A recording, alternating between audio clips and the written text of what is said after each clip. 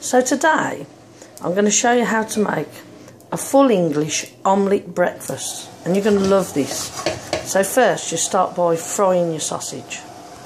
So I've been cooking this sausage for about 5-6 minutes, and now I'm just going to throw in the mushrooms and fry the mushrooms. And now I'm going to add the tomatoes. I've been frying the mushrooms for a few minutes, and now we're going to cook the tomatoes. And now I'm going to add the bacon to the pan. So now you've got your bacon, tomato, sausage, mushrooms, and they're all cooking away nicely together in the pan.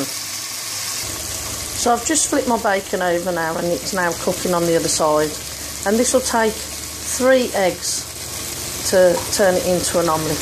So we're going to do it as an omelette now. So now I'm just going to crack the eggs into the pan, and the eggs will congeal around all the ingredients and turn it into a breakfast omelette. So there it is, the eggs are cracked and they're beginning to cook, and I'm just going to stick it under the grill just to cook the eggs on the top. And here I am, I'm just going to put it under the grill now just to cook the top.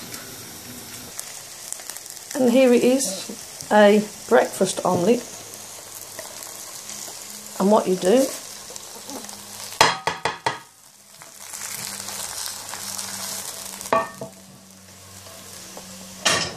it slides straight off as an omelette for your breakfast, as well as a breakfast in an omelette. How cool.